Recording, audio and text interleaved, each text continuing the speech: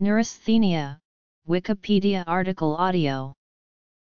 Neurasthenia is a term that was first used at least as early as 1829 to label a mechanical weakness of the nerves and would become a major diagnosis in North America during the late 19th and early 20th centuries after neurologist George Miller Beard reintroduced the concept in 1869. Symptoms. Diagnosis. Treatment. Contemporary opinion. In Asia. As a psychopathological term, the first to publish on neurasthenia was Michigan alienist E. H. Van Dusen of the Kalamazoo Asylum in 1869, followed a few months later by New York neurologist George Beard, also in 1869, to denote a condition with symptoms of fatigue, anxiety, headache, heart palpitations, high blood pressure, neuralgia, and depressed mood. Van Dusen associated the condition with farm wives made sick by isolation and a lack of engaging activity, while Beard connected the condition to busy society women and overworked businessmen. Neurasthenia is currently a diagnosis in the World Health Organization's International Classification of Diseases.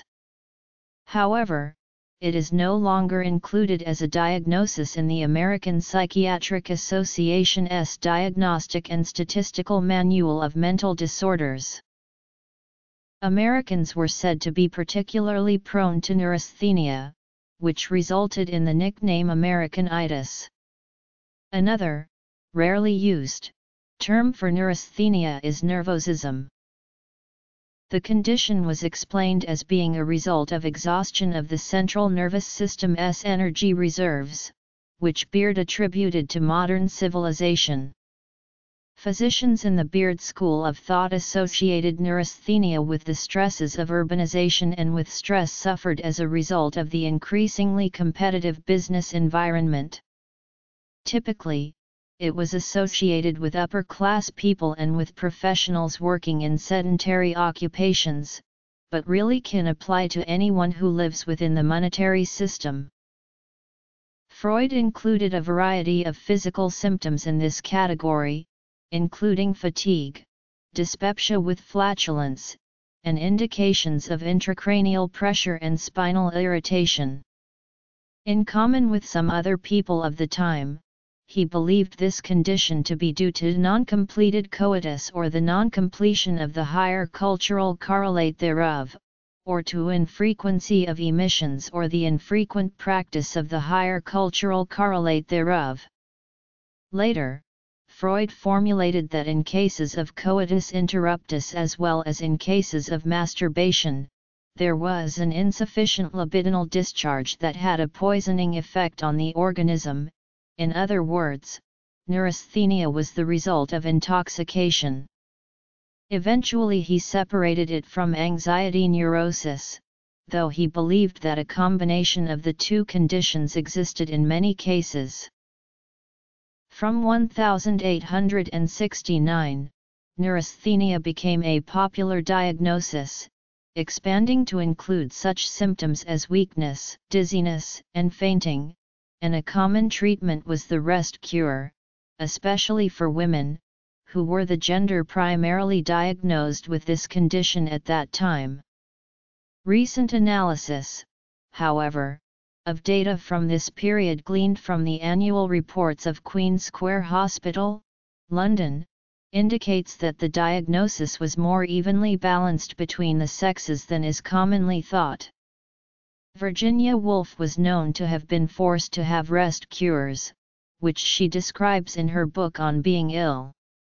Charlotte Perkins Gilman's protagonist in The Yellow Wallpaper also suffers under the auspices of rest-cured doctors, much as Gilman herself did. Marcel Proust was said to suffer from neurasthenia.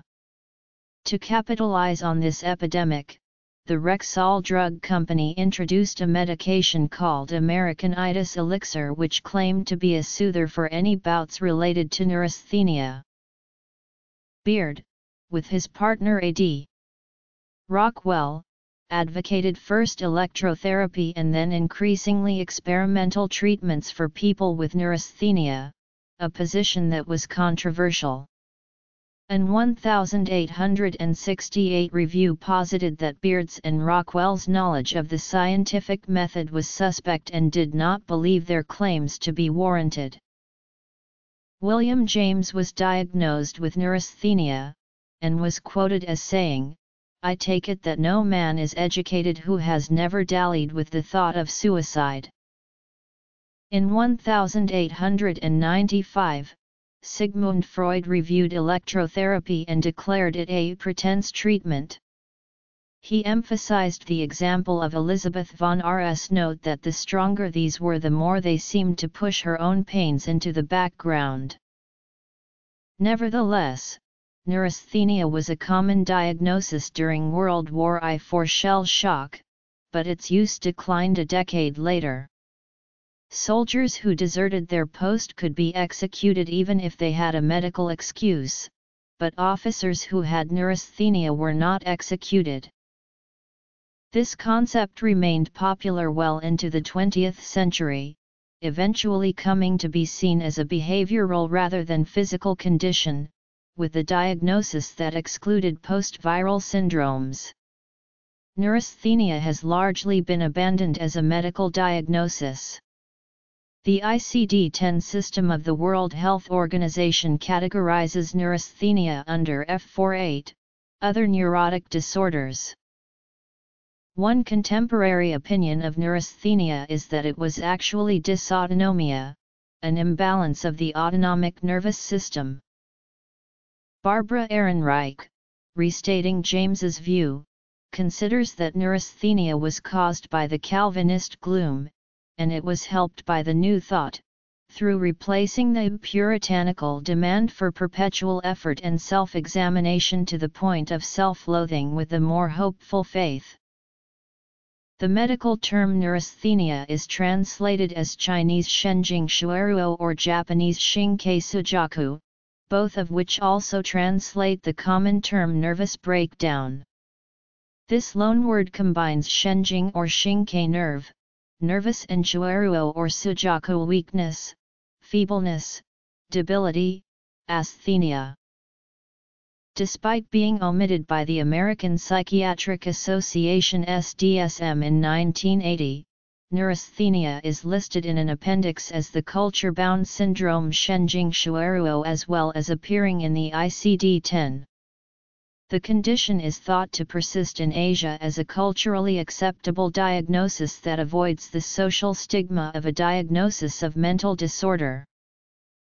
In Japan, Shinkei Sujaku is treated with Morita therapy involving mandatory rest and isolation, followed by progressively more difficult work, and a resumption of a previous social role. The diagnosis is sometimes used as a disguise for serious mental illnesses such as schizophrenia and mood disorders. In China, traditional Chinese medicine describes Shenjing Shueruo as a depletion of qi vital energy and reduction of functioning in the Wuzang 5 internal organs. The modern CCMD classifies it as a persistent mental disorder diagnosed with 3 of these 5 symptoms: weakness symptoms, emotional symptoms, excitement symptoms, tension-induced pain, and sleep disturbances not caused by other conditions. Arthur Kleinman described Chinese neurasthenia as a biculturally patterned illness experience, related to depression or other diseases or to culturally sanctioned idioms of distress and psychosocial coping.